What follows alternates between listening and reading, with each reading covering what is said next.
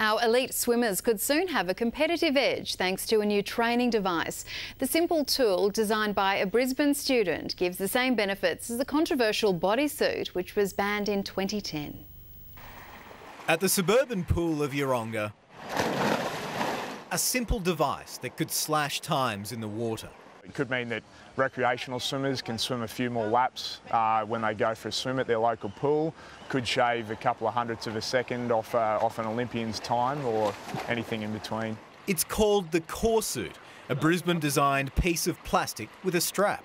If you're feeling too much pressure at the top and bottom, then you're too arched. And then if you're flattening the back into the whole length of the device, it fits perfectly and it's nice and comfortable that way. So that way you see the difference between poor posture and good posture. It's what bodysuits did for swimmers before they were banned. Then times went backwards. Not now.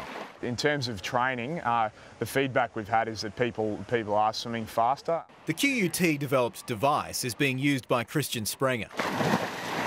By making the body aware that there is something holding you together in training, and that way it reminds the body for when it's racing. For that crucial extra edge that Christian hopes will add to his Olympic silver and bronze. It isn't just Australian swimmers benefiting from this device. Sam's already selling overseas and he has other products in the pipeline, including a mini version, even with a float, to help kids get their stroke right from the start and create another generation of Aussie champions. Michael Best, 9 News.